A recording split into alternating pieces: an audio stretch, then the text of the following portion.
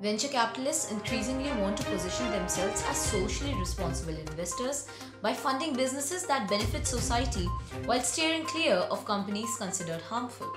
For example of this may be paying out now with fintech startups catering to wage earners with low credit scores. Until recently, people who had difficulties making ends meet between paychecks had to run to payday loans, which had been widely criticized as predatory for charging excessive interest rates and pushing borrowers into debt traps. But over the last 5 years, fintech startups have started to challenge payday lenders by allowing workers to receive all or some of their earnings before their scheduled paydays. This business concept, known as Earned Wage Access or EWA, has been piquing investor interest.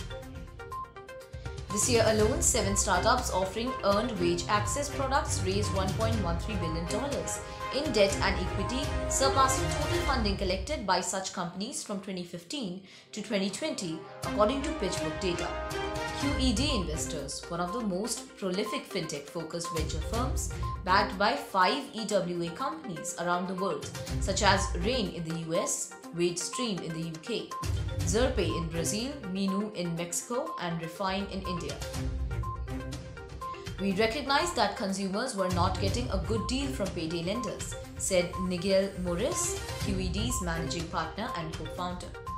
If hourly workers get access to what they've already earned rather than wait till the end of the month, they can manage their cash flows much better.